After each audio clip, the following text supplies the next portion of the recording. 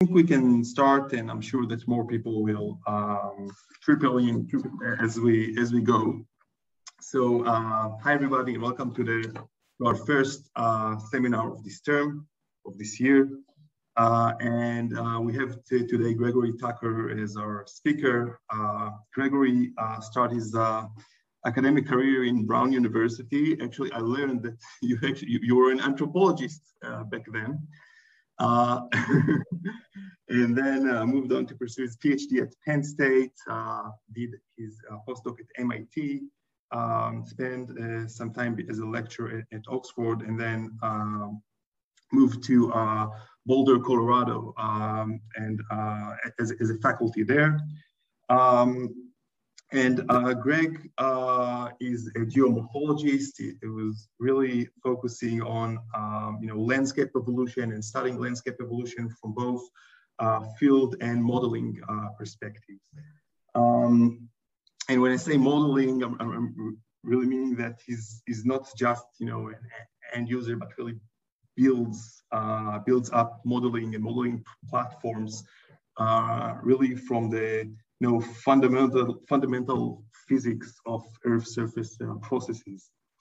And then he and his group are using this model to study, Earth surface processes on various timescales, from natural hazards to really long-term, formation of basins and landscapes, and ultimately, translates, the topography into insights and understanding on the underlying processes of landscape evolution. So I'm really excited to have you here as a speaker, and please take it away. Well, thank you so much, and thanks for the invitation to join you all for this talk. I thought I would share a project in tectonic geomorphology that was inspired several years ago when my co-authors and I had the lucky opportunity to be doing field work in central Italy, in the Apennines. That's a region of active tectonic extension, and it got us curious about some of the really classic landforms that you find in areas with active tectonic extension. And it turns out you can find the same kind of things in my own, not exactly my own backyard, but a little bit closer to home for me than Italy. This is a view of what's called the Wasatch Front in the state of Utah in the western United States. And you can see here the range. This is called the Wasatch Range. That's a rising footwall block. And in the foreground, the basin, which is subsiding. And right along the fault trace, well, you can see the shoreline from ancient Lake Bonneville. But here, what we're interested in is these really steep slopes like this one that are facing out toward the basin and have roughly a triangular outline, at least in this case, and sit between these transverse canyons. These are sometimes called facets, like facets on a gemstone. Here's another view of this same region. Again, you'd see the mountains up here and the basin down here with some settlement for scale. And again, right along the edge of the active range, you get these steep basin-facing slopes, and they truncate mountain ridges. And I'm just going to refer to them as facets. So just for a reminder to those who maybe don't think about active tectonics on a regular basis, that the kind of geological situation we have here is one where the crust is being stretched. When that happens, because the upper crust is brittle, it tends to break into blocks, like in this textbook diagram. So you have footwall blocks that rise to become mountain ranges, and hanging wall blocks that sink to become basins and fill with sediment. And we're really interested in what happens right at the seam between these two things. So it turns out you can find these classic facet landforms in mountain ranges all around the world, wherever you have active tectonic extension. So here are a couple of examples. Here's one from the state I live in Colorado in the US, along the Sangre de Cristo range. Here's one in the Lake Baikal rift zone in Russia. So again, here's the fault trace running along here, and these really gorgeous, steep basin-facing slopes. Here's an example from Tibet. You can see roughly the fault trace runs about here, and above it, you have these rocky, steep slopes.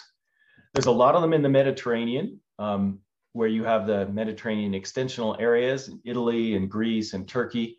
Here's an area in Turkey. And again, you've got a footwall block here, a hanging wall block here, and steep slopes right at the edge, rising up from the fault trace, which more or less is where this road goes.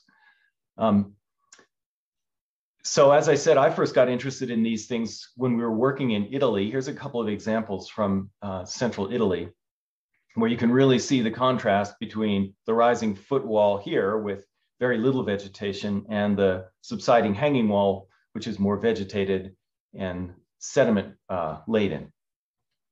So as far as I can tell, geologists have been curious about these steep so-called facet slopes as long as there have been geologists.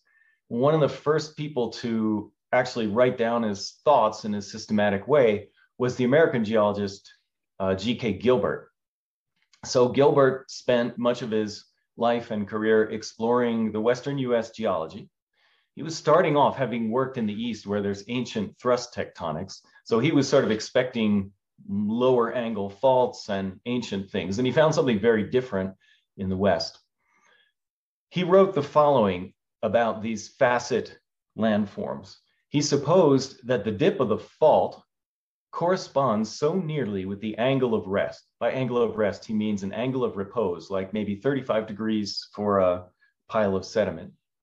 That adjustment to stability involves little or no wasting. In other words, he's interpreting these things as being basically tectonically generated landforms with very little erosion. So Gilbert's contemporary was the geologist and geomorphologist William Morris Davis, the guy who gave us the geographical cycle concept. Davis had a similar idea. He wrote in a 1903 piece that the slope of the spur facets may not be greatly unlike the slope of the faults. Now, neither of these gentlemen knew actually what the slope or the dip of the faults below were at the time they were writing. So this was supposition. Here's how Davis illustrated it. He imagined that you'd have a rising footwall block like this one, a subsiding hanging wall block. Here's the fault. And notice that he draws the fault traces going right up and basically becomes the surface of the facets. So these facets are, in his view, just exhumed fault planes. And as uplift and erosion proceed, they take on a triangular shape once these canyons start to form steep side slopes. But it turns out there's a problem with this that was discovered as soon as people began to excavate quarries across active normal faults and to think about what those quarries revealed. As it turns out that typically, and we now know that extensional faults typically dip a lot more steeply than either of these guys supposed. Here's an example of one of my co-authors, a tall geomorphologist named Dan Hobley, standing next to an exhumed piece of the Wasatch Fault in a quarry. Down below is a view of that same quarry having exposed the fault here, the facet surface above. So the facet is steep, it's 34 degrees, but the fault itself is much steeper. So that led another somewhat later American geologist named James Gillooly to come up with a different interpretation. Here's what Gillooly wrote. A wedge having an apical angle of 30 to 40 degrees has evidently been removed from each facet. In other words, in his view, these are erosional features. They're not just fault planes, but they're things that have been substantially modified by erosion as fault slip has proceeded. So later observations have borne out Gillooly's view. It's clear today that these are erosional features. In the upper right is an example of a cross-sectional profile across one active fault in Italy. It's called the Campo Felice fault. There is a fault scarp that reveals that the fault plane is dipping at 60 degrees. The facet surface above it, here in red, dips about 39 degrees. That's steep enough to be scary. I know because I climbed up it to survey it, but it's not nearly as steep as the fault itself. So clearly facets are erosional features. And that raises the question of whether there's maybe useful information about the dance between geomorphology and tectonics encoded in these features. And that's sort of what's motivating our work on this problem. So one of the things, if you go out and look at different normal fault systems, different faults in the same system, one of the things you find is that there's tends to be a wide variety of different angles to these features. So here are a few examples from both Italy and the Western US. In the lower right is the Campo Felice fault, the one I just showed. And it's one of the steeper examples I've seen, with dips of this steep mountain surface being, on the order of 40 degrees in some places. You can find other examples. In the upper middle is one from Italy. It's platform carbonate, so you can see really clearly the difference between the footwall here and the hanging wall here. And here these facet slopes are in the upper 20s of degrees.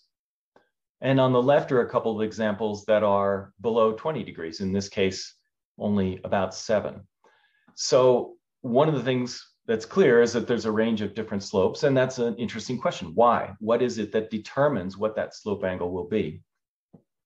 Another interesting feature of these things is that they're often pretty planar in cross-section. That is, if you go between the gullies and canyons.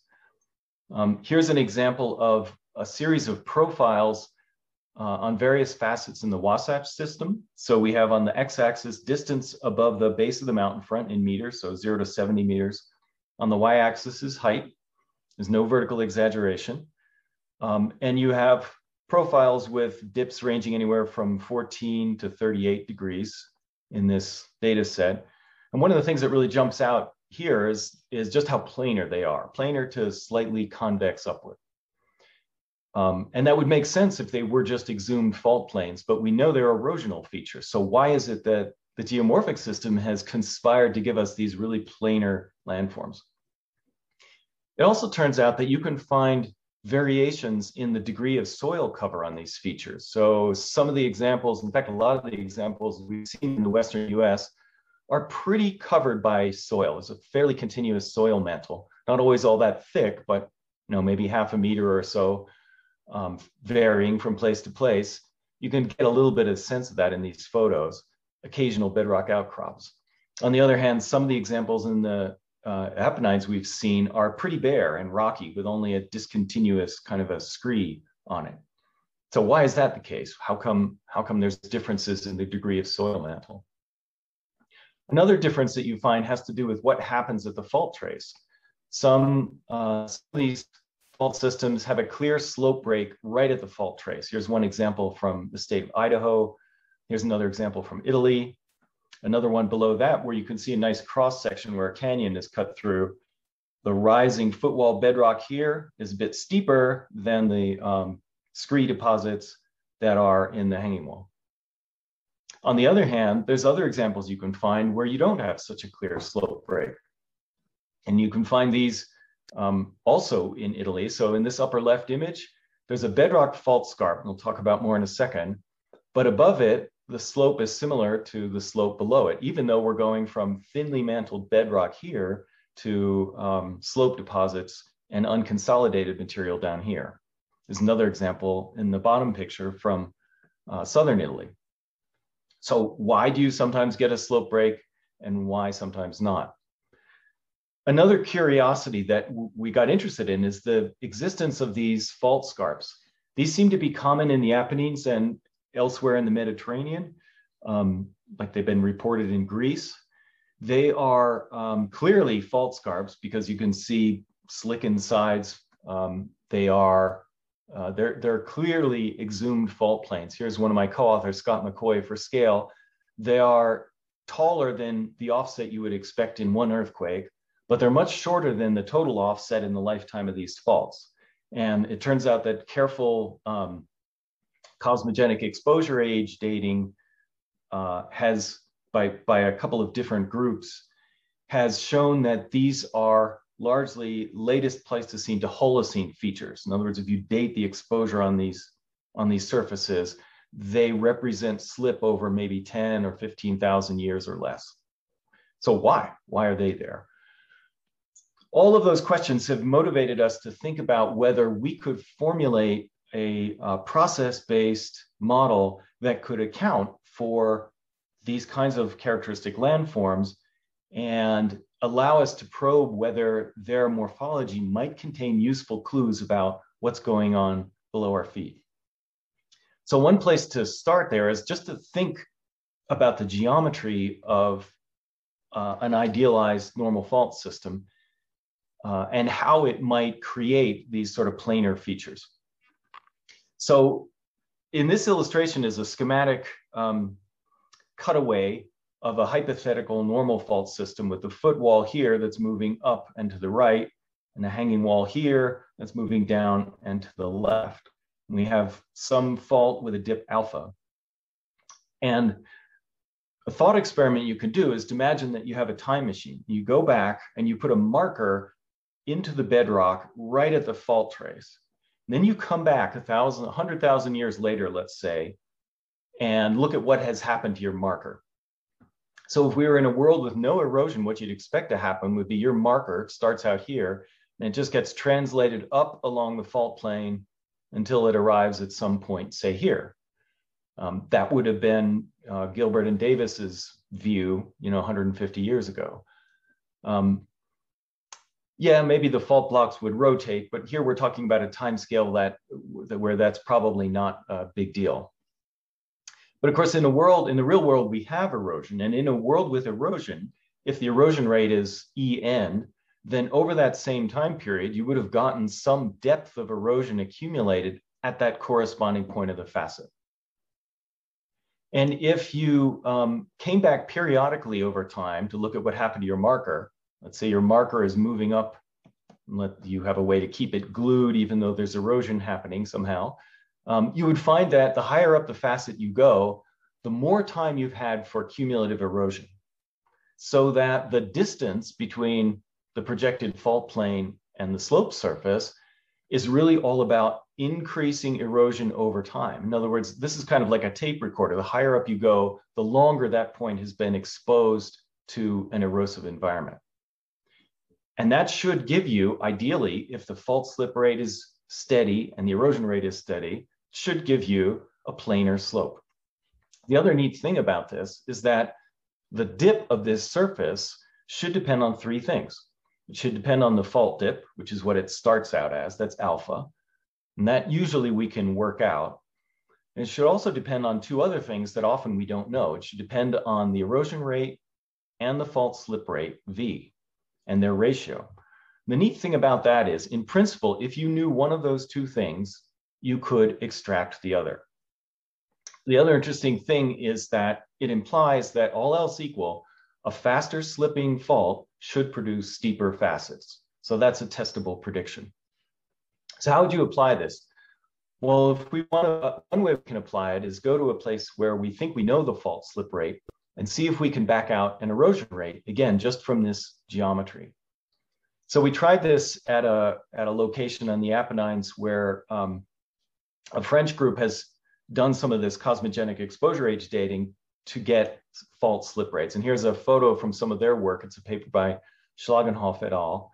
And they have sampled for cosmogenic nuclides, chlorine-36 in this case, up and down this fault plane to try and get a sense of, how long has it been since this piece of rock has been exposed to the elements right near the surface and this piece of rock. And what they show is that this surface, this fault scarp has been progressively exposed over a period, in this case, of roughly 7,000 years, which translates to an average fault slip rate of somewhere in the neighborhood of 1.5 millimeters to a little less than 2 millimeters a year slip rate. So if you use that together with the geometry of this facet and the dip of this fault, it implies an erosion rate somewhere on the range of 0.2 to 0.3 millimeters per year that's averaged over a period of about 200,000 years. And that's a neat piece of information to be able to extract because it's a time scale that's often not accessible to measures of erosion. We don't have an independent measure of erosion rate here, but we can at least say that this is a reasonable and expected rate for this environment. The other thing we can do is to try to test the predictions of this simple geometric model is to go to a place where we know, if not the absolute slip rates, at least the spatial pattern that they trace out. And it turns out that a normal fault array is a good place to do this because fault theory tells us that we should expect a systematic spatial pattern of slip rates. And it's illustrated in this figure to the left. This is from a paper by the late Patience Cowie. She's the person who introduced me to the Apennines. I have much to be thankful to her for. But in this upper left figure, Patience is showing a hypothetical sketch of what the early stage of a normal fault array might look like. Each of these little arc things is meant to be one fault, and the arc shape shows the slip profile on the fault. It's pointing out that you expect the greatest slip rate to be in the middle of a segment, tapering off toward the ends. The lower picture shows what happens after some of these faults have begun to link up underground. And it's illustrating that all else equal, you expect the greatest slip rate to be in the middle of the array as well, if you have an array of connected faults, tapering off toward the ends, with some complexity having to do with the geometry of the interlinked faults. So the message is, if we have an array of faults, or even a single fault, and we could look at the angle of facets along it, we should expect them to mirror the slip rates. So a place to test this is the same place I've shown you some photos of, the Wasatch Fault System in the Western US. So this is a fault system that stretches over about 350 kilometers. It's shown in this map here in the middle, stretching from the state of southern Idaho all the way through central Utah. Salt Lake City is here. There's the Great Salt Lake. Each of these lines traces out one of the segments of the fault, and the darker colors represent faster slip rates. So already we have a hint that there's slip rates that are faster in the middle of this array.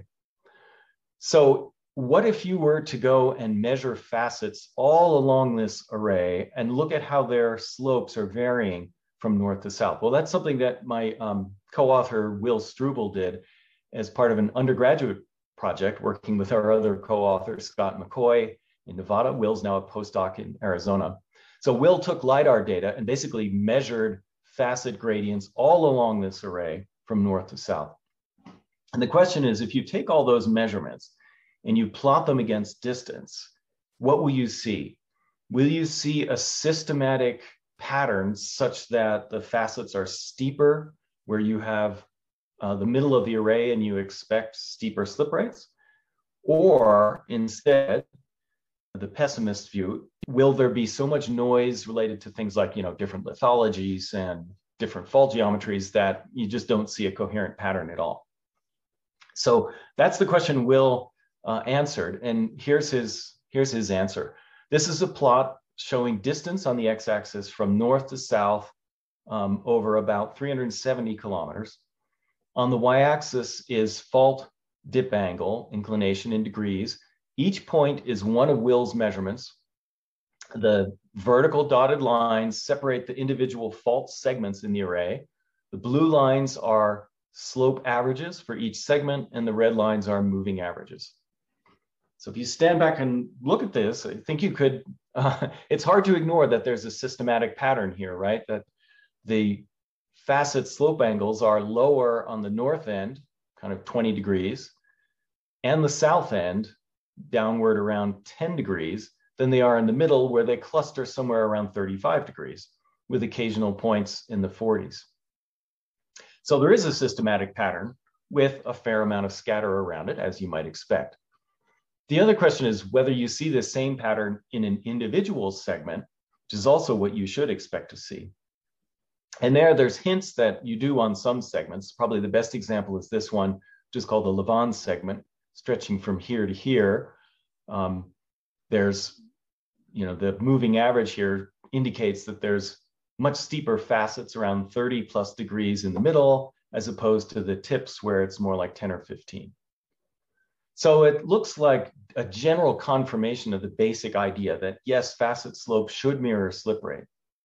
The obvious question is, well, do we know what the slip rates actually are on these things? And the answer is sort of. Here's what paleoseismologists tell us about the slip rates. This again is the same x-axis, so 0 to 370 kilometers here along the fault array, vertical slip rate here. And the black line shows estimates from paleoseismic trenching of Holocene average slip rates. And indeed, it shows that the central segments seem to be slipping much faster than the ones to the north and south. On the other hand, there's some evidence that this is a sort of an unusual fault array in that it used to have an enormous lake in its basin, Lake Bonneville, that has since evaporated. And that may have led to a transient acceleration in slip. So there's some geological evidence that the longer term slip rate, kind of 100,000 year average, is more like this Hatchard box here. Still faster in the middle, but not as fast. So there's some ambiguity about what quantitatively are the slip rates. The blue line shows a quick estimate that we did trying to infer the slip rate directly from the average facet gradient, just to show that you might do this. But here's the catch. That required us to make an assumption about what is the relationship between the slope angle and the rate at which the facet is eroding. It turns out that's a tricky question to answer, and that motivated sort of what I'll show you in the rest of the talk, which is an attempt to build a process-based model for the evolution of a facet profile. So the first thing you have to do if you want to think about building a model for facet profile evolution is, what are the processes? And there's some debate in the literature about what that is. Some focus on weathering and soil formation, others emphasize landsliding. One question is, okay, well, is landsliding a big deal for these kinds of landforms? So this is a tricky question to answer, but one way you can try to answer is just by inspecting the topography. And you do find along the Wasatch System some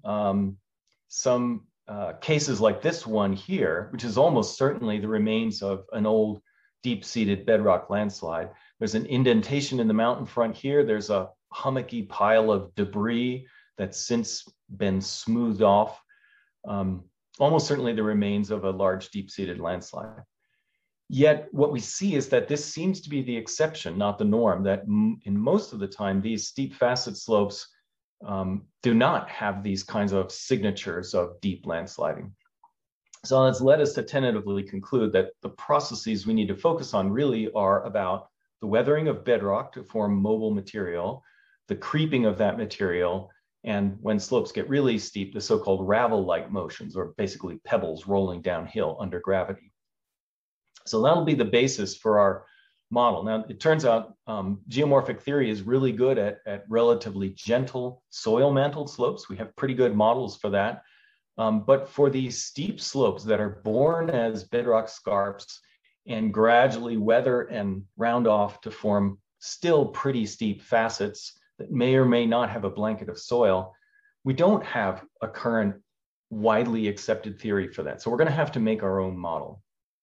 For a variety of reasons, we chose actually to formulate a model based not on continuum theory, but initially at least using a cellular automaton approach. The advantage of that approach is that we can think about granular mechanics as part of the problem. What happens when you have collections of particles that are moving, colliding, being pulled by gravity, and so on. So we set out to create a model, both a theoretical framework and a code. And I want to just briefly nod to a piece of technology that made it possible to do this. So I work with the Community Surface Dynamics Modeling System, which is, or CSDMS. It's a facility supported by the US National Science Foundation to help the Earth surface dynamics community do its modeling work in an efficient way by sharing modular codes, by providing libraries, so that people don't have to reinvent the wheel when they want to do models. One of the products that we've developed as part of that effort is called LandLab.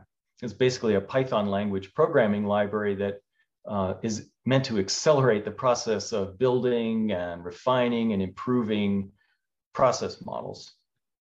And here are a few examples of ways in which LandLab has been used in various applications. So our interest was in using LandLab to build this cellular automaton model using a kind of a cellular toolkit that's part of LandLab. And I'll show you what our model formulation looks like. So this is our view of an idealized cross-section of a facet. It looks a little abstract here, but the idea is we're looking at a vertical slice in which there's a mesh of cells. These are hexagonal cells, and each cell takes on one of a few states. It could be air in blue, it could be bedrock in gray, it could be colluvium or sedimentary material in the gold color. And the sedimentary material can either be resting or it can be in motion in one of the 6 lattice directions. Then the dynamics are described using a stochastic transition framework. So the way this works, for example, is if I have a downward moving grain above an air cell, there is a specified probability per unit time that those two will trade places, meaning that the grain has fallen by 1 cell. And this turns out to be a pretty good way to represent granular mechanics without solving the full discrete element model problem. So it's sort of a poor man's discrete element model. And in our case, we've taken this so-called lattice grain framework and added 2 geomorphic rules to it. And I'll illustrate what those look like. So if you have a cluster of cells, we have some bedrock in gray and some air here. For every pair that juxtaposes rock against air, say this one or this one, there is a certain probability per time that weathering will cause the rock to convert to colluvium. And for every piece of colluvium that's in contact with air, there's a certain probability per time that it will be disturbed. And disturbance is meant to represent processes like the burrowing of animals or the growth of plant roots that will displace soil. So in this case, for example, we might have a disturbance transition that will shift this soil particle and put it into motion. Once it's in motion, it's governed by a set of rules for gravity, collision, and movement so that our moving cell rotates downward, falls, and collides. So that's the essence of this geomorphic model. There's 2 dimensionless parameters in the model. One is a dimensionless weathering parameter that represents, so I'll call that W prime, and it represents the maximum rate of bedrock weathering scaled by the fault slip rate. And we can tie this to field measurements of rock weathering. Then there's a dimensionless disturbance parameter, D prime, that again, it's the disturbance rate scaled by the fault slip rate. And again, we can tie this to field measurements of so-called geomorphic diffusivity. So those are the only 3 parameters in this model. Again, we combine that with these so-called lattice grain rules to get an integrated simulation. The lattice grain rules do a reasonable job of accounting for kind of first order granular mechanics. So they'll give us sand piles, for example. And one of the key things is it imposes an angle of repose. In this case, the angle of repose is 30 degrees set by the lattice geometry. And that becomes really important to this problem. So we wanted to see if we could test this model. And we did this in a couple of ways. We went to a couple of sites where the rate of erosion is known, and we know something about the rate of disturbance, the disturbance parameter. One of the sites is what's called the Gabilan Mesa. This is an area of soil-mantled hills in Central California.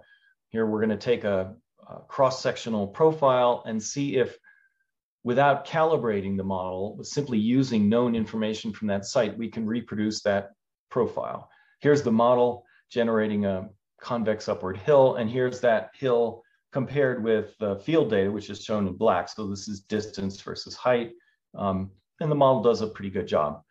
We tested it also in a place where we have rock and weathering and steep slopes.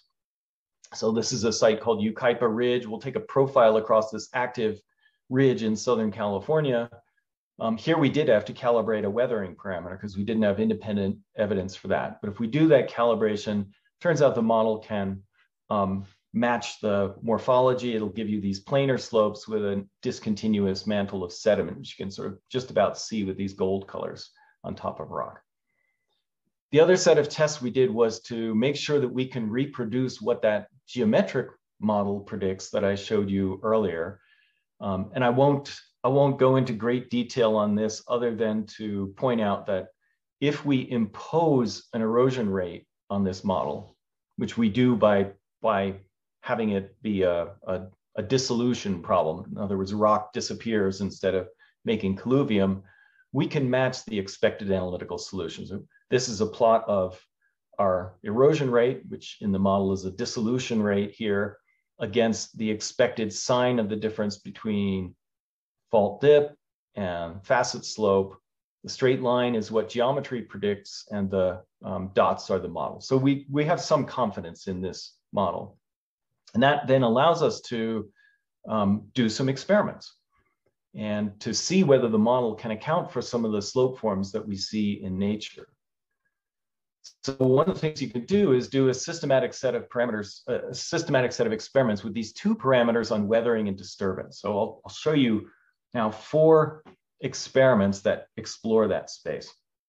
And the first one will be a case where we have really inefficient geomorphic processes, or equivalently, really fast fault slip.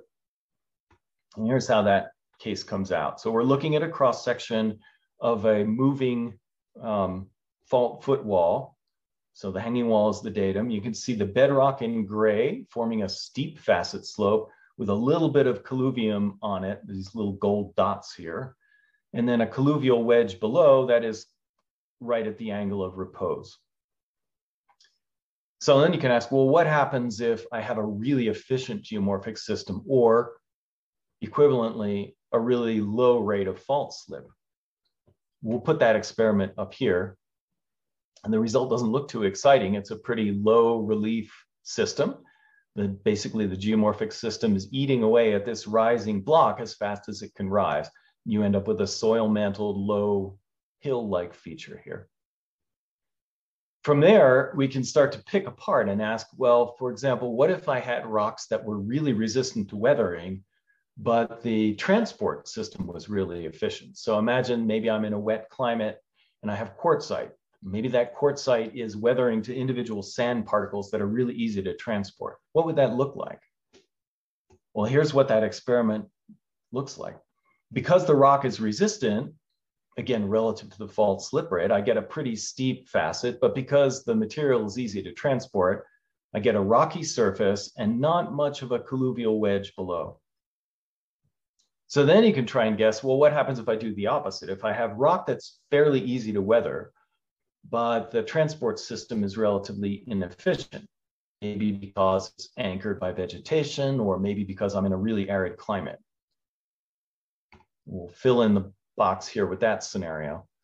So here now I have a facet slope that's right around the angle of repose, and that grades smoothly over into a colluvial wedge down here. Interesting. So now there's no fault, there's no slope break at the fault trace as there was, for example, down here. So you get a sense that this model does account for some of the variation in morphology we see, or at least it can reproduce it. One question we can ask is, it seems like a lot of facets in nature seem to cluster around the nominal angle of repose for colluvial material. Not always, but often. And why is that? Well, one possible explanation is that that's a kind of an attractor state. And that's hinted at in this figure, which shows the results of a variety of model experiments, like the ones I just showed you. Here we have the dimensionless weathering rate parameter against the facet angle that's simulated by the model. Each dot is one model experiment. The different symbols represent different efficiencies of weathering. And one of the things we find is that, or efficiencies of disturbance rather, one of the things we find is that if you have a weatherability that is a maximum weathering rate faster than the fault slip rate, so everything from 10 to the 0 and right, but your efficiency of soil transport is relatively limited, you end up clustering right around the angle of repose, which is shown by this green dashed line. And in other circumstances, you can get a variety of different slope angles out of this model. So it seems like we can reproduce variation in slope angles. The model can also reproduce variations in the degree of alluvial cover. So here's a set of experiments, each dot, one model experiment, weathering rate parameter on the x-axis, fractional soil cover or regolith cover here from rocky to soil mantled. And it's not very complicated. The results sort of make sense. It's primarily about how weatherable the rocks are. Probably in the Apennines, it also has to do with dissolution, though we haven't dug too deeply into that. The question of fault dip, of slope break at the base is also something the model hints at. This is an array of experiments in disturbance efficiency and weathering efficiency. Essentially, what we find is when the weathering efficiency is relatively low, you're prone to get a slope break at the fault base, at the fault trace. And when it's relatively high, you tend to get a smooth transition right across the fault trace. And remember that when I say weathering rate, I really mean weathering rate relative to fault slip rate. So there's a tectonic piece here. So the last, so it seems like we have a theory that can account for some of these observations. The last one I want to say just a few words about is to return to this question of fault scarps. So I mentioned that in the Italian case, there's a lot of fault scarps that are latest Pleistocene to Holocene in age. And here's pictures of them again.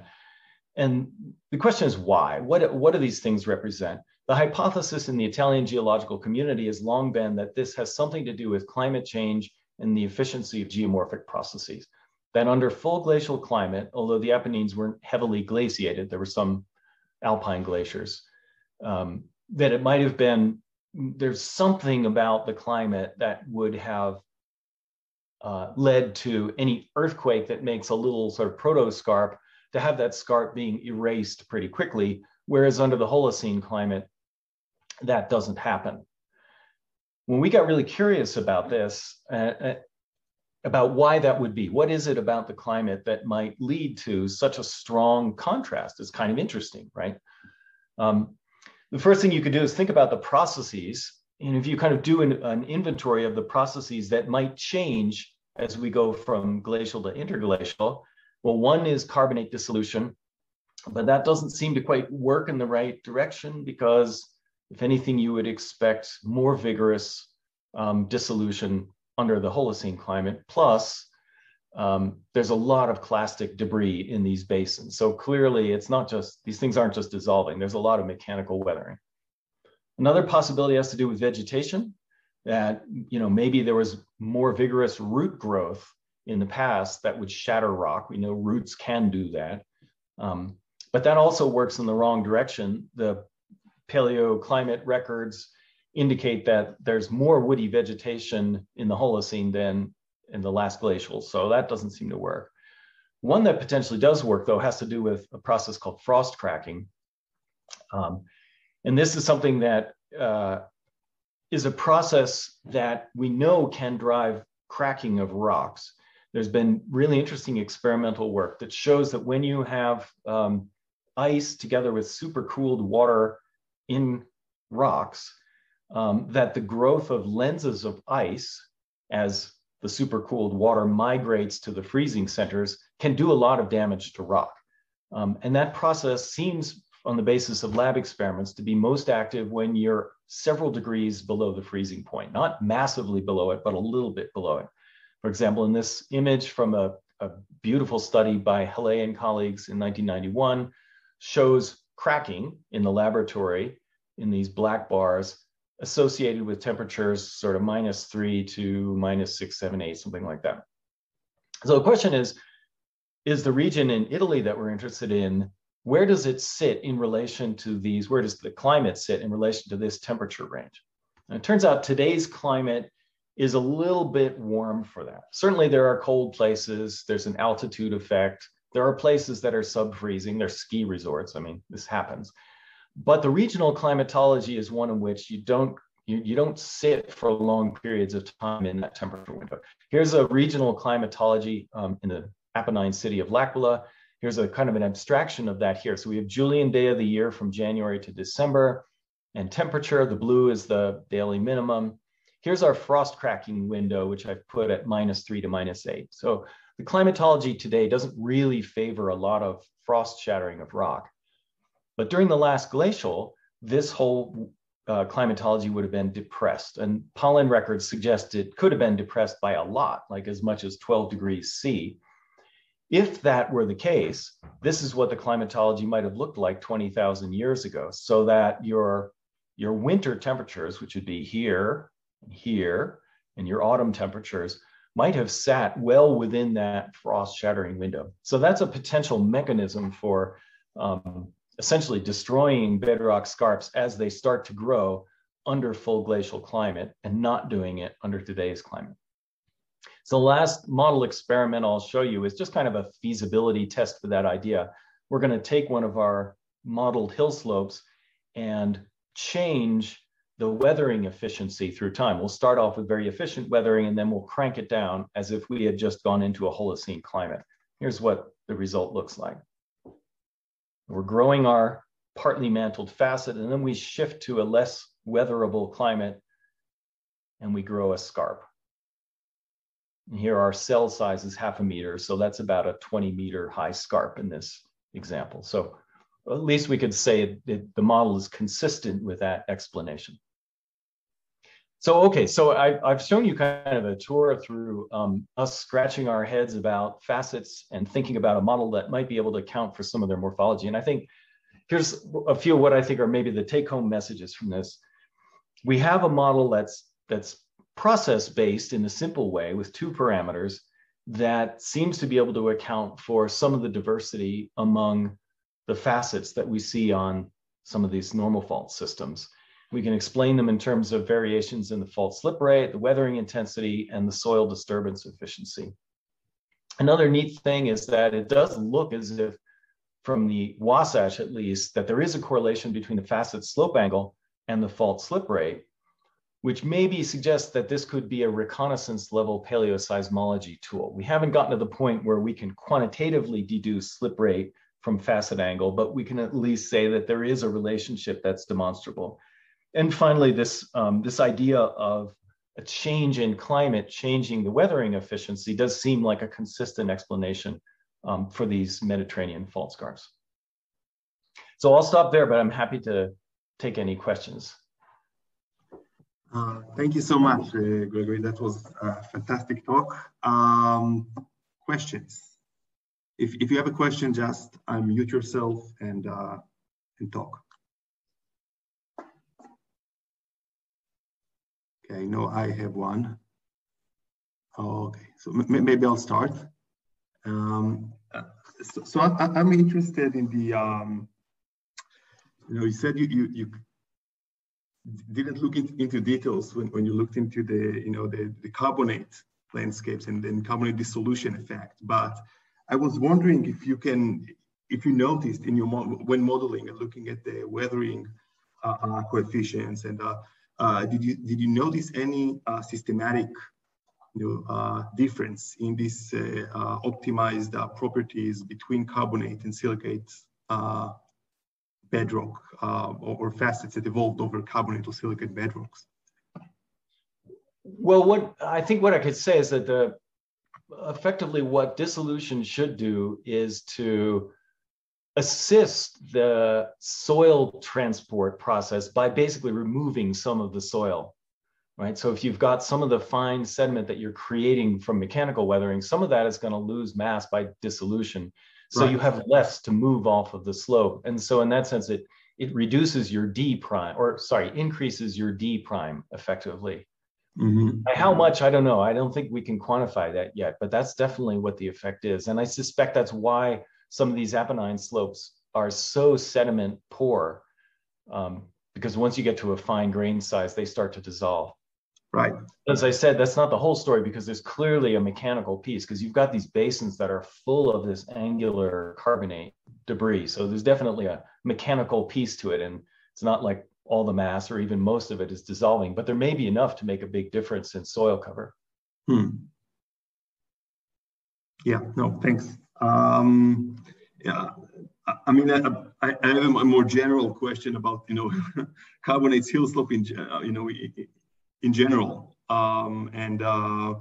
Do you think that this model can be applied to kind of tease apart, physical from chemical or from dissolution, as two governing processes for hill slope evolution? Can you, because I mean, we have right here in Jerusalem, we have these beautiful concave and really planar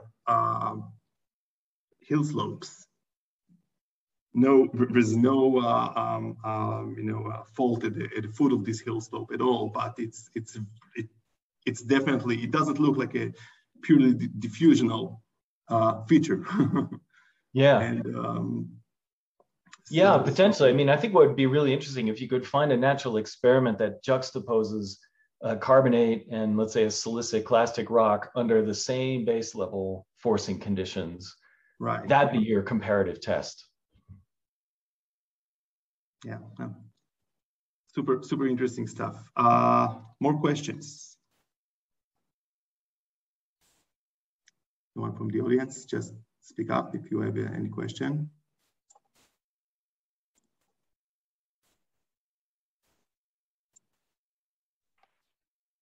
I have a question. Go ahead. It's just a small question. In the photo from the Apennines, I think it was where you see the difference between the carbonate hill slope and the soil mantle. It looks like you have, I think to me it was obvious rills in the soil, but also between the rills it's very convex morphology. So it looks like you have maybe two processes going on in transporting the sediments. So do you think your model can work with both processes? Yeah, that's a great question. I mean, this is one of the weaknesses of the model is we have not tried to account for water erosion or overland flow erosion or rilling. And deliberately, because we wanted to tackle the sort of granular side of things first. So that's sort of on the horizon still to think about how to do that. It's a different kind of a problem because you have to think about the aggregation of flow, the generation of runoff, and in some cases for these steep canyons, you have to think about debris flows as possible formative agents. And it's all potentially doable. It probably requires well, I was going to say a 2D approach. It requires a sort of a plan form approach because you need to think about the collection area for the water and how it aggregates and then carries material downstream. And so we've developed landscape evolution models that can begin to do that, but there's still a lot of open questions about, what is the role of grain size as it changes downstream? What about the infiltration capacity of the soils? How many storms do you essentially drink up by just allowing them to infiltrate? That's actually, I know, a question that that Yuval and Yehuda are both interested in, and along with Efrat on a project we have on desert escarpments. So the answer is this particular model is not up to that job. And this, we always have, it's an interesting sort of philosophical challenge that you have to make a decision when you're going to try and model these kinds of geomorphic system, whether you're going to try to include all the processes, which gives you more realism potentially, but it also is much harder to understand as a human being. So we took the approach of saying, well, look, we're going to restrict ourselves just to these steep slopes between gullies and rills, where we think runoff is not a major contributor, though we could be wrong. We could be fooling ourselves on that. But at least we don't have any evidence that it's a big contributor. And to focus on the weathering and mechanical transport by gravity processes. And that allows us to get away with this model that just has two dimensionless parameters. So it's great. As a human being, I can understand two dimensionless parameters. But the weak point is that that leaves you open to leaving out potentially important processes altogether. So, my sort of approach tends to be, well, let's start with the simplest problem. Let's try to map that out. And then once we've understood that, then we'll add another piece and try to mirror that with a place, like I was mentioning, a natural experiment in carbonates versus silicic clastics. If we want to try and nail the dissolution piece, let's find an experiment where we think we can have a ground truth to test this.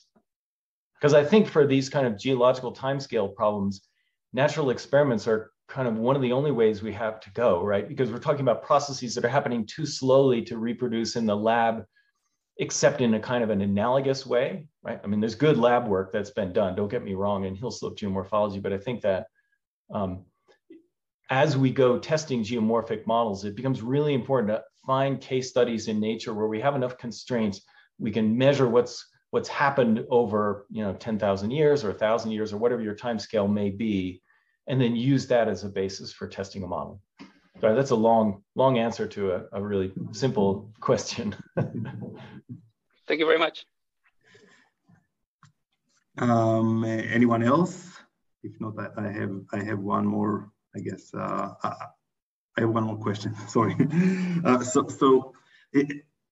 If I understand correctly from your last example, you can get the same result if you change the sleep rate, not climate, right? Yes, that's true. Yes. So how can you know, or did you consider that? Is that also, people thought about it? What? Yeah, so that's a possibility. It would require that all the faults in the region started slipping faster in the Holocene. And I showed you an example in the Wasatch where that does seem to have happened because there's a big load in this paleo lake removed. So it's a possibility, but on the other hand, the Apennines doesn't have a giant paleo lake to remove. But maybe isostatic rebound if if glaciers are, or you said it was. You could do it, yeah, potentially with the ice, so we haven't looked deeply into this.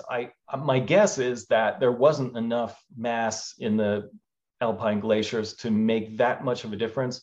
And also that you would expect some faults would have accelerated and others not. Well, maybe they did. So it's a possibility. We can't totally rule it out. I think it needs somebody to do the mechanical modeling of the fault mechanics to see whether, if I take the little alpine glaciers that were present there and I remove them over a couple thousand years, is that enough to unload the faults and let them dramatically accelerate their slip rates? But I guess the other piece of evidence that we can invoke is that, so the geometry of the problem is, well, let me put it this way. So it looks as if, from a rough calculation we did on one of those fault scarps, where you just measure the volume that's been removed in the time that scarp has existed as a feature, so over a few thousand years, it leads to a pretty low rate of weathering and erosion, like 10 or 20 microns per year.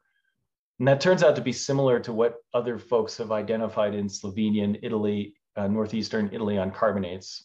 So it's sort of what you might expect. I mean, it matches contemporary erosion rates, but it's a lot lower than what you need to explain the facet slopes, like by an order of magnitude. Right. So that's another piece of evidence. I wouldn't lean too heavily on those measurements because it was just one site, and we're just measuring these little pits and things in the fault scarp. But it's maybe a little hint that indeed we would expect the rates of weathering and erosion to be lower under the Holocene climate. Right. Okay. I think you're off the hook unless anyone has another question. All right. So I'd like to thank you again for a really super interesting talk and for accepting the invitation. Thank you. It's great fun. All right.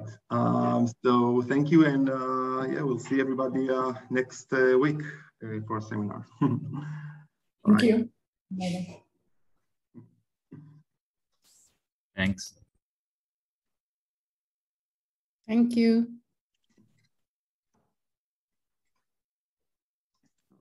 I'm going to end this meeting.